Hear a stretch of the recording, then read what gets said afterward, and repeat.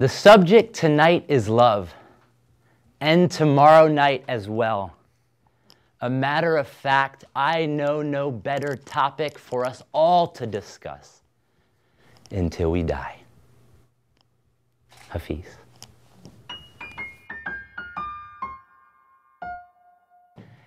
What I'm here talking about today is being love. That in the world and in the education or the lack of education around love that we've all experienced in our lives, we mostly relate to love is found in the world outside of ourselves.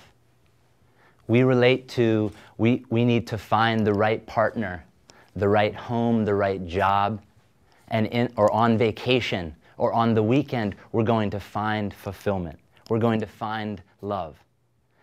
And what has come reoccurring into my consciousness time and time again throughout my life is be love. Remember, it's right here. It's an eternal source within us. And my logical mind says, what are you talking about? That doesn't make any sense. My whole life I've wanted to be an artist. I've wanted to be a painter. I wanted to be a musician so that I could walk out in the world and say, this is who I am. This is on my card. This is what you can count on. And that just hasn't been my story. What keeps on recurring is that your life, what keeps on coming into my mind, and I feel sometimes crazy, your life is about being love. And I'm like, what does that mean, being love? I worked in a restaurant. I run Café Gratitude, and people would come up to me and be like, you know, what are you up to? What projects are you working on? What's new? What's happening? And the only thing that was authentically coming through was, what's up is right here, right now, this presence of love that is available for us to experience. And people would be looking at me like, you have lost your mind. But really, if we think about it, we go to school to become architects and builders, all in search for something. We want to create, we want to do something to create an experience, and that experience is the presence of love. That's what we're all looking for. That is the search, but yet the search is over. Love is right here, right now.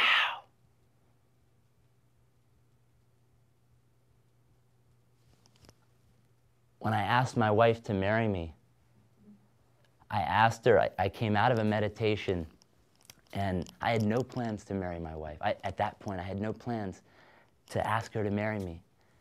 And I was in this meditation, and what came through was, the search is over. Love is an inside job, and you give it away. It's not something that you find. And when I had that instantaneous revelation, I knew if love was present with my wife, we liked the same, toothpaste, we had the same diet, like those logistical things were handled. I thought, well, if I love her now, I can love her forever because it's my choice. And I got love would never be something that she would give to me. It would be something I would give and we would share together. And that was 2.5 years ago.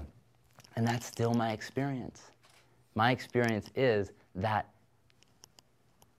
when there's something missing in that relationship, I find it in myself, I be it, and then I experience it. That we actually be to become. And that's counterintuitive because the world mostly tells us that we have to get our circumstances right. We have to get the right things in alignment so that we can then accomplish something. And I'll just tell you a little bit about me. I read at a 3rd grade level. I was learning disabled. I was in the resource room. It didn't look like I was going to be able to be a success in the world. But now I run a massively, Los Angeles, we opened 2 Café Gratitudes in Los Angeles. Massively successful. Just got a call from the Hollywood Reporter saying that Café Gratitude is one of the top 25 power lunch spots in Los Angeles, which is a miracle. And the neat thing is, I'm not a good business person. I can't look at an Excel spreadsheet. But what I do know is I've connected with my mission. And my mission is emanating the presence of my love. Because just like Amma, the hugging saint, she hugs people and foundations, orphanages, things get built in their wake. And that's been the miraculous thing for me to get, that I actually don't have to do those things, that those things gather around me and support me in my mission. I met this guy, Frank Ferrante, walked into Café Gratitude, depressed, given up on life, 300 pounds, and I asked him the question of the day. If you know at Café Gratitude, you've ever been, we have a question of the day. And that question is all about inviting people into a conversation of giving thanks. And the question of the day is, what's one thing you want to do before you die? And he looked at me and he authentically said, I want to fall in love one more time before I die, and I don't think anyone will ever love me because I don't love myself. And that called me into action like nothing had ever called me into action before. And I was, again, 21 years old, never made a film, was literally a server at Café Gratitude. And my heart knew that my love could make a difference in this man's life. And so I said, yes, you want to try something? You want to do an experiment? You allow me and my cohorts at Café Gratitude to guide you through 42 days of transformation, through food, through community, through unconditional love, and you surrender your life to us. And we'll see what happens. We didn't have a video camera. We literally went to the hardware store and made a boom mic out of PVC pipe, and we had nothing. But what we had was, we knew that our love was able to be expressed to this human being. And that was right, the now moment was the possibility of being the presence of love. 7 years, fast forward, film is done. Alanis Morissette gave us a song. Jason Mraz wrote us a song. This film has been, all over the country. And again, it wasn't because we had any particular skill. It was because we were committed to our mission. And our mission was, can we awaken the presence of love in this man's life? Now that man has lost over 120 pounds. He lives in Los Angeles. He's now speaking. I just came back from New Zealand on a tour speaking, where he's now sharing with other people about the possibility of transformation. And this was a man who walked into Café Gratitude, suicidal, given up on life, all relationships in shambles, health in shambles, disease, just completely. And again,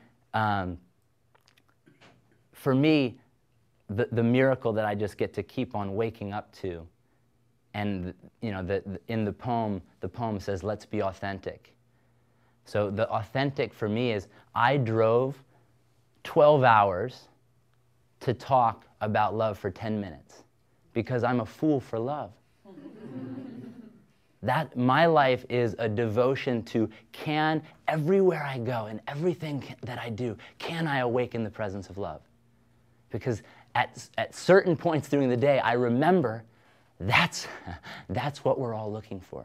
That is the beginning and the end. And so I just thank you. I love you, and have an amazing, amazing day. LOVCon.